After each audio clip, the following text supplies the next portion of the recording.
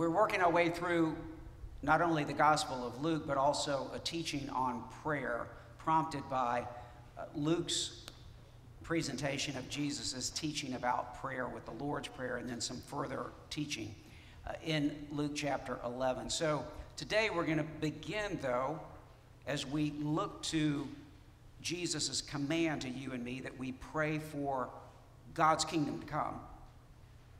We're going to begin with Daniel chapter 7, verses 13 and 14, because to even begin to understand what Jesus is saying when he commands us to pray, your reign come, your kingdom come, we need to understand some key passages, including certainly Daniel 7, 13 and 14. So here now, the word of God from Daniel chapter 7, and then we'll also be turning to three passages from Luke's gospel. So Daniel 7, 13 through 14. I saw, Daniel says, in the night visions, and behold, with the clouds of heaven, there came one like a son of man. You need to remember that term, son of man. And he came to the Ancient of Days and was presented before him. And to him, to this one who was like the Son of Man, was given dominion and glory and a kingdom, or reign, that all peoples, nations, and languages should serve him. His dominion is an everlasting dominion, which shall not pass away, and his kingdom, his reign, his malkut, one that shall not be destroyed. Now then, to the Gospel of Luke, you will remember that the revolution begins contra not only all the Jewish authorities, but also the Roman Empire. And we get this revolutionary annunciation to this little virgin who's living in Nazareth named Mary. And just one verse from this announcement of the gospel revolution to her, speaking about the coming of this child that's going to be conceived in her, even as she's a virgin. Luke chapter 1, verse 33, and he will reign, this son of hers, he will reign over the house of Jacob forever. And of his kingdom, there will be no end. Jesus, as he's beginning his ministry, his public ministry, when people are trying to make him stay for another day where he is in Galilee, he said to them, this is Luke 4:43, he said to them, I must proclaim the good news of the kingdom. What is the gospel? The gospel is the good news of God's reign, the good news of the kingdom of God to the other towns as well, because I was sent for this purpose. This is the reason I came to earth, to proclaim the revolutionary good news of God's reign, God's kingdom. And so therefore, Jesus then, when he's teaching us and commanding us how to pray, we get to this in Luke chapter 11, verse 2.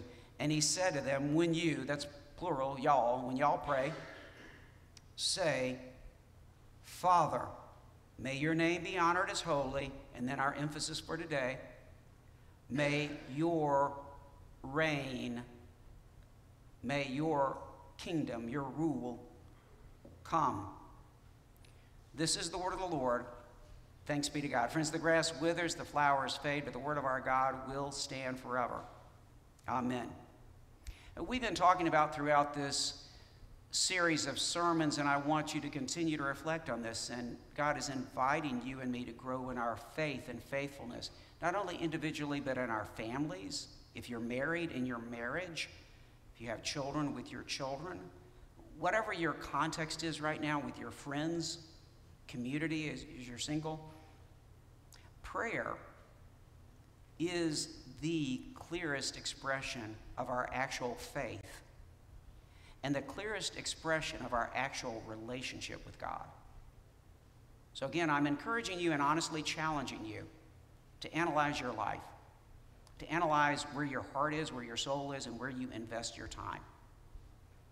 Because again, if you tell me, well, I honestly don't spend a lot of time in prayer, I'm going to say, okay, you don't have much of a faith relationship with God. You don't think much of God because you think other things trump God, bump out God, because you've got more important things to do than to spend time with God, and you don't have much of a relationship with him.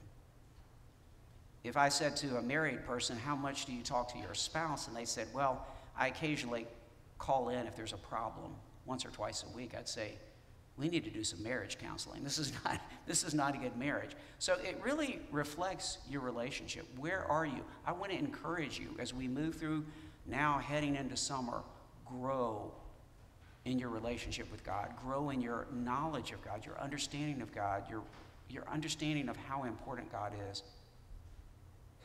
Reframe your life for prayer. In Augustine's Confessions, he says this: wherever one's soul turns, unless toward God, it cleaves to sorrow. And he goes on and says this: even though the things outside God, like our family, like beautiful art, like a piece of property we own, like a lake, like going fishing, whatever, even though the things outside God and outside the soul to which it cleaves may be things of beauty, if we put the lake or going fishing or our children above God, then we're headed towards sorrow. That's just a reality long term. One way to summarize what Augustine teaches, and this is biblically based, is what we love and long for most shapes our soul and our character. And you think about it. Even a secular person would have to acknowledge this. What we first love, what our first love is, what our main love is, what gets us up in the morning, what we invest ourselves and our time into, and what we long for, what we're hoping for, shapes our soul and our character. And the reality is this: unless the Lord Jesus is the one you're longing for and loving first, your soul and your character are going to be compromised. So you're either headed towards degradation or sanctification. To be sanctified is increasingly to look to and reflect Jesus more and more. That's just a spiritual reality of life, and it certainly applies to prayer. So on the point of prayer as part of the rest of our lives, I only have one fill in the blank today on the notes, so here it is. This is the big point here. This is the big invitation now. Pray blank. What goes in that blank? Love blank. Live blank to our King's victory and to our eternity with him. And here's the answer. Pray forward. Pray ahead into his victory and your eternity with him. Love forward. Love ahead. Have your heart looking beyond the immediate. Love ahead into Jesus' return, his victory, and your eternity with him. Because see, that's going to shape your character and your spiritual growth so differently if you're looking ahead. Live forward to his victory. Serve. Make choices in what you do. Make choices in serving his kingdom that is coming and your eternity with him. Makes all the difference in the world, which is, in other words, why Jesus says, pray like this. Before you get to anything about yourself, pray first, may your kingdom, may your reign come. Father, may your name be upheld as holy, and may your kingdom, may your reign come. Before I get to anything else, as Jesus puts it elsewhere, for instance in Luke 12:31, first seek God's kingdom before you do anything else. And look, he knows you need other stuff.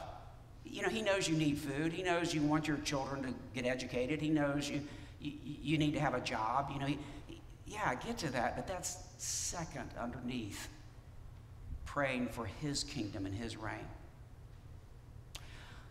A challenging passage is also incredibly inspiring is from Paul's second letter to his protege, Timothy, the pastor at Ephesus. And the Apostle Paul says this. This is Timothy chapter 4, verse 8. There is laid up for me the crown of righteousness, Now, before I get anywhere else on this verse, just notice this. Crown of righteousness. What does that sound like? That sounds like a kingdom, doesn't it? And people who are going to be part of a kingdom, right? But what Paul is really talking about here is eternal salvation. Because anybody who is going to be in heaven and in heavenly communion, in heaven and on earth with God, is going to be crowned in Christ's righteousness, okay? So that's what Paul is talking about. This is not just a special award. This is like the center of everything.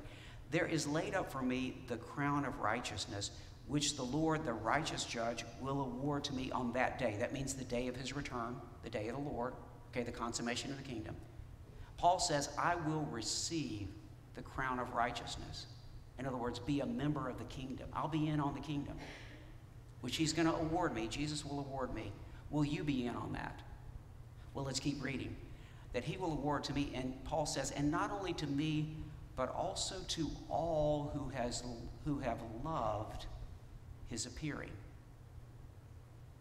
Now here, this is a great message. In other words, everybody who truly loves the Lord and longs first and foremost for his appearing will also receive the crown of righteousness and be in eternal glory in the kingdom of God.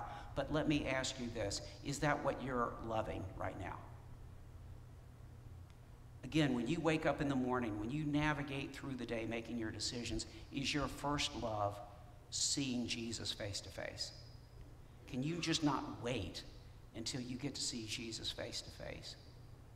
See, Paul says the crown of righteousness is going to be given by Jesus the judge, not only to me, but to everyone else who's, in other words, a true Christian who actually loves his second coming, who is longing for it, praying for it, moving in that direction. And what does that mean, this appearance of the Lord? Well, if you go back to 2 Timothy chapter 4, verse 1, at the beginning of this passage, Paul charges Timothy in two different ways. He charges Timothy to keep the faith, by the way. He charges Timothy to be faithful in his ministry in two different ways. He charges him in God and Christ, who will judge the living and the dead. Okay, he charges him in God and in Christ. And then he says, talking about Jesus, by his appearing and kingdom. So Paul charges Timothy by Jesus' appearing and his kingdom. Do you see what's happening there? In other words, what two things go together? Jesus' second coming and the consummation of the kingdom. And Paul is charging his protege. He says, if you miss everything else, I want you to get this. Live your life faithful to Jesus' appearing and his kingdom that comes with his appearing. And that's what Jesus is talking about when he's teaching us to pray. So I want to invite you into that. So let's talk about the kingdom. New Testament theologians for the last couple of generations, this is what I was taught when I was learning the scriptures, and this is a good point of reference, is the kingdom of God in the New Testament, where we are with Jesus' first coming, but he hasn't come again yet. The kingdom of God is already, but not yet. That's the famous summary, right? The kingdom of God is already, but not yet. In other words, Jesus came and he brought the kingdom, but it's not fully consummated because he has to come again, right? So the kingdom of God is already, but not yet. I'm going to add to this, though, and I've got it in your notes, I think. I know I've got it up on the screen. The kingdom of God is already, but not yet, but is coming in full. It is coming in full. Don't just say, well, it's already, but not yet, and that's the end of the story. No, here's the consummation of the story. The kingdom is coming in full and will be all in all when? When he appears, when he returns. So again, Paul says, the crown of righteousness is for me and for everybody who's loving that great celebration and consummation that is to come.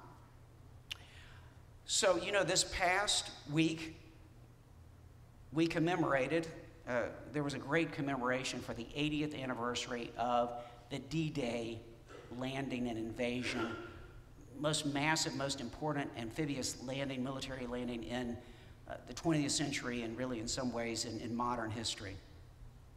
And I thank Dr. Craig Arhus and our famous Maroon Marching Band and other people from Mississippi State who were there. Richard, thank you for helping facilitate all that you do. A great remembrance. Well, let's think about D-Day, though, and I'm going to go to an analogy in a moment. But to understand D-Day, you have to understand that D-Day was part of a, of course, much larger story, but a very specific line of a story here, because D-Day and where the invasion happened, it's pretty interesting. It did not happen in the easiest place to land in northern France, which is what the Germans were anticipating. They were anticipating, of course they were thrown off by the diversion with Patton up in England too, but they were anticipating the landing at Calais, okay? But Eisenhower didn't plan the landing that way because he planned a much more difficult landing, two-pronged. It was going to be much more difficult in the initial hours, but if you got over the hump, and almost literally the hump, then all of a sudden what happened in the days after was going to go much more easily, because the forces of Germany were much more heavily arrayed to defend against the invasion at Calais. So, but the problem is you had to get over the hump, and literally this is the hump. This is the Pointe du Hoc, which is this, promontory out there, this 99-foot cliff that the Rangers had to scale, right, while being shot at by the Germans and all kind of artillery up there. So it's a challenge at the beginning, but if you get over it, new things happen. And of course, Eisenhower wasn't just thinking about day one, he's thinking about day two, day three. And in fact, if you really understand D-Day and strategy, Eisenhower and the leaders were already thinking all the way from D-Day to another day. What's the next day? It's VE-Day. So in other words, you're already seeing through the challenges to the victory. Do you follow me? And then, but even at VE-Day, you've got to think ahead if you're really strategic, right? Because you've got VE-Day, the great celebration, the victory is finally won, but what about the day after VE-Day? And what about the era after VE-Day? How is Europe going to be restored and reconstituted? So you're thinking ahead, right? So in other words, you're not just kind of an ant who thinks about the task at hand for the next 5 seconds. You're looking beyond. By the way, it's interesting. The D-Day invasion happened a lot later than what the English wanted and expected, and definitely what Stalin and the Soviet Union wanted and expected. But Eisenhower took his time and did the slow motion to get it right, get all the logistics right, and to do it at the right time. So there's an analogy there for us in the faith. You think about Christ coming. It came a lot later than what many of the faithful people of Israel had hoped for and prayed for centuries before, right? And then it came in a really surprising way. I mean, who would ever come up with this? Certainly the opposition, the enemy, Satan and the world powers didn't expect this, that the Messiah comes as a little fetus that has to grow in Mary's womb for 9 months, really? Like up in Nazareth, and then he's born as a little helpless baby in a podunk town that nobody's ever heard of since David, called Bethlehem? And then he's going to have to grow up like a regular little boy? This just doesn't make any sense, right? And then, by the way, he's going to have to go, not the easy landing, he's actually going to be enthroned on a cross. I mean, the Pointe du Hoc pales in comparison to what Jesus is going to go through, right? Then you're going to get to the resurrection, amazingly, the resurrection, the gathering of the church, the ascension and ascending of the church in mission. But you see, Jesus is already looking through the cross and looking through his first coming all the way to what happens at his return and the era that comes after that, the glorious kingdom of God consummated. And what he's inviting you and me to believe and to begin to see, we see dimly, but begin to see by the Holy Spirit, is to look ahead and pray through the big picture. In other words, look ahead beyond D-Day. And look, speaking of D-Day, just to play off the D-Day, what is your game plan after Death Day for you? Where are you headed? What are you seeing beyond death? Or is it all about just the here and now, right? See, Jesus is inviting you to see beyond D-Day in all kinds of ways, to look beyond to the glory of his kingdom. The scripture keeps telling this over and over again to us. Revelation 5, verses 9 and 10. And they sang a new song, saying, and they're singing to the Lamb who was slain, who's now standing. In other words, the risen Jesus who is in heaven, who has the authority to open the seals to bring forth the consummation of God's will. They sang a new song, saying, worthy are you to take the scroll and open its seals, for you were slain, and by your blood you ransomed people for God from every tribe and language and people and nation. You remember Daniel 7? Same language, right? Same language, gathering people from every tribe, language, and nation. And you have made them, what have you made them into, Jesus? A kingdom and priest to our God. And they shall do what? Float around on clouds in heaven? No. They shall reign on earth. In other words, like Paul would say, with crowns of righteousness, in the power of Christ, as representatives of his kingdom. Are you seeing ahead? Are you praying ahead to this? This is, if you're a Christian, this is what the Bible is calling. This is what Jesus is commanding you to do. So here's my goal, that my love, prayers, and life are on the right road.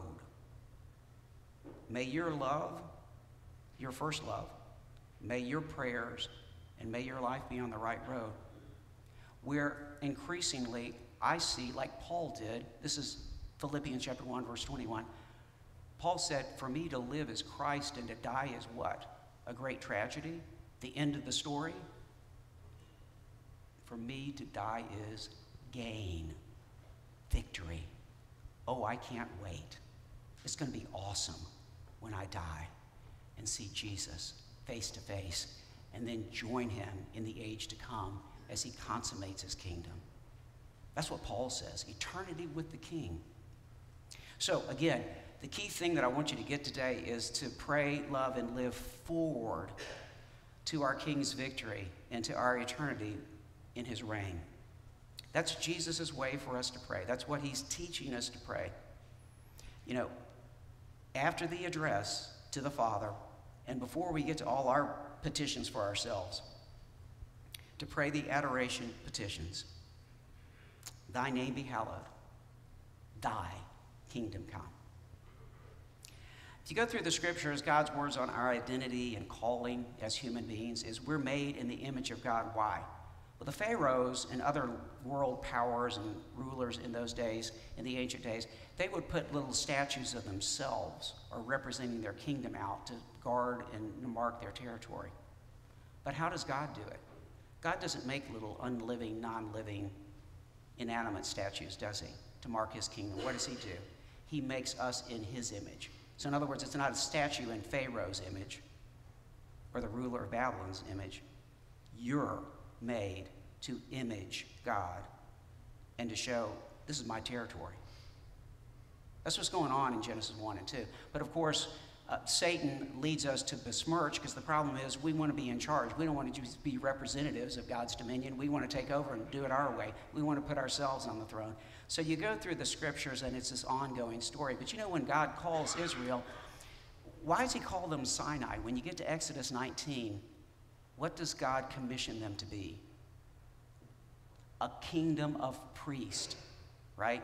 People who have a direct relationship with him and who are a kingdom together. Israel's supposed to be ushering in the whole kingdom thing, the restoration after the fall. But of course they don't. They fall immediately there at Sinai itself while Moses is waiting on the 10 Commandments.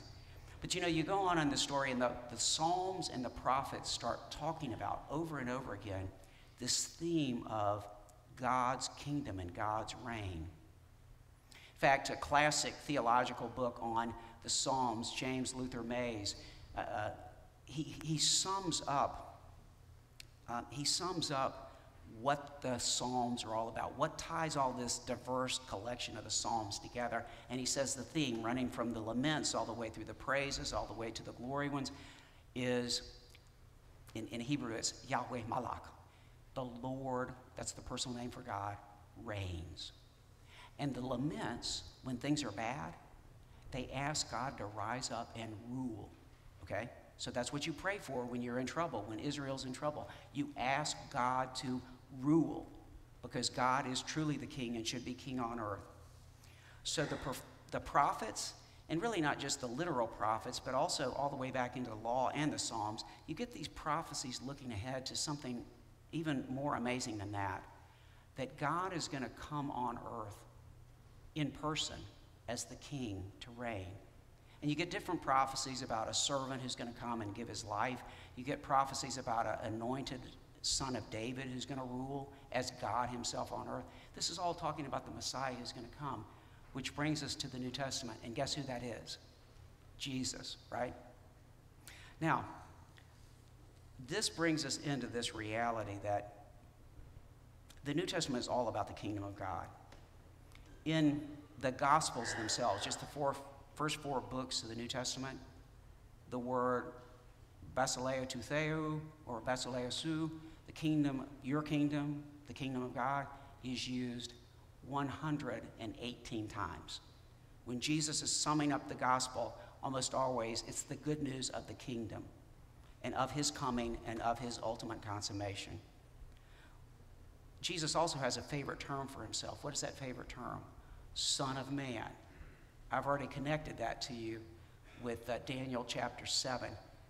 This term is used of Jesus 84 times in the Gospels, 84 times. And what we're being told is that Jesus is going to supplant the kingdoms of this world and Satan and establish what Daniel saw and records in Daniel chapter 7. So, practically speaking, how do we pray? Well, parents, and whether you're not a parent, I don't care. The Westminster Shorter Catechism summary that I included in the worship today, use it. And you can follow the notes. Now, I've broken it out into 4 parts, and here's what you're praying for when you pray, thy kingdom come, or may your reign be established, Lord. Number 1, you're going to pray, and you're going to be a revolutionary when you're praying this now, because both Jesus and Paul say that Satan is the ruler of this present age, that he's the king of this earth right now. He has temporary authority. But you're a revolutionary against that when you believe in Jesus. So you are going to pray that Satan's kingdom be destroyed, as the Shorter Catechism says. You're going to revolt against Satan. I talked about this a lot in the Palm Sunday sermon, The Edge of Eternity, Love's Victory. You can go back and check that for more depth here on March 24th, The Edge of Eternity. But remember, Jesus says this incredible thing when he's being accused of being in league with Satan because he's casting out demons. And Jesus says, that's so stupid, a house divided against itself. And then he says this in chapter 11, verse 20 of Luke. But if by the finger of God I cast out demons, then the kingdom of God has come upon you. So he's saying, when I drive out these demons, it's not just a magic show. I am in revolt against and overturning the kingdom of Satan. That's what I'm signaling to you. The whole Old Testament is being fulfilled in this direction. And then again, when the 72 return with joy, this is in Luke chapter 10, verse 17 and 18, they say, Lord, even the demons are subject to us in your name. The revolution has begun. So Jesus says this in verse 18. He said to them, I saw Satan fall like lightning from heaven. He's already seen it. See, all the way through D-Day and beyond, he's seen it, and he's telling you this is happening. Secondly, the Catechism tells us, and I'm telling us, pray that the kingdom of grace may be advanced. The kingdom of grace may be advanced. Revolt against the world's strongholds, including the way the world's strongholds have you deceived, okay? So how is the kingdom of grace advanced? I've already talked about this. It's not like what we would expect. Jesus says the kingdom of God is like a little mustard seed that slowly but surely grows and comes to dominate, okay?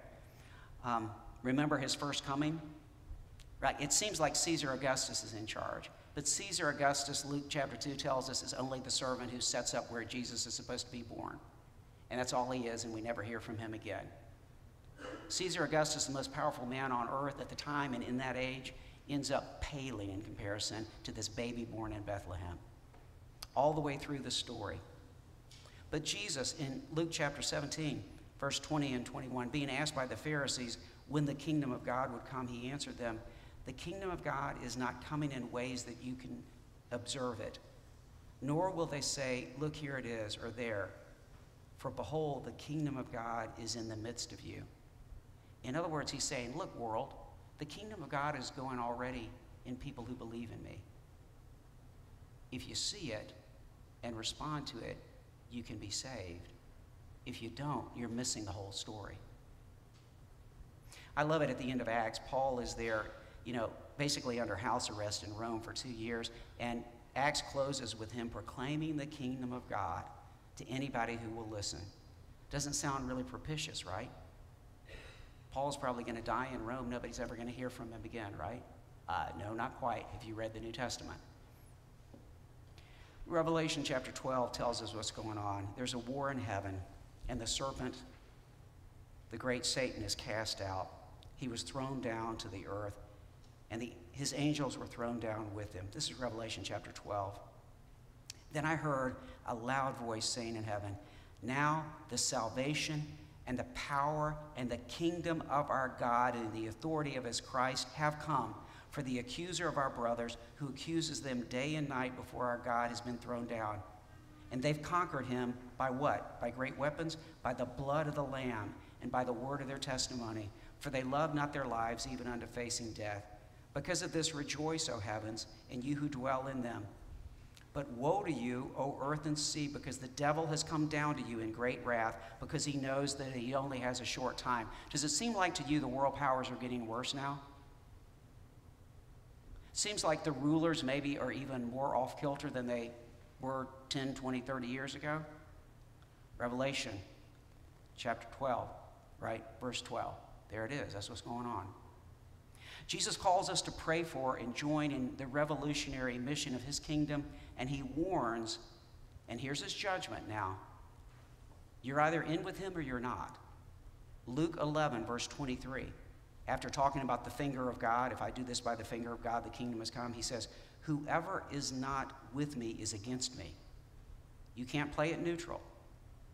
And then he says this, whoever does not gather with me scatters. If you're not engaged in his ministry, you're scattering. Get in the ministry, Christian. Join in the kingdom work. So, leads us to 3. Pray that we be brought into and kept in the kingdom of grace. Paul sums this up beautifully in Colossians chapter 1, verse 13 and 14. Here's what's happened with our salvation. God has delivered us from the domain of darkness, that means the kingdom of Satan, and transferred us to the kingdom of his beloved Son, in whom we have redemption, the forgiveness of sins.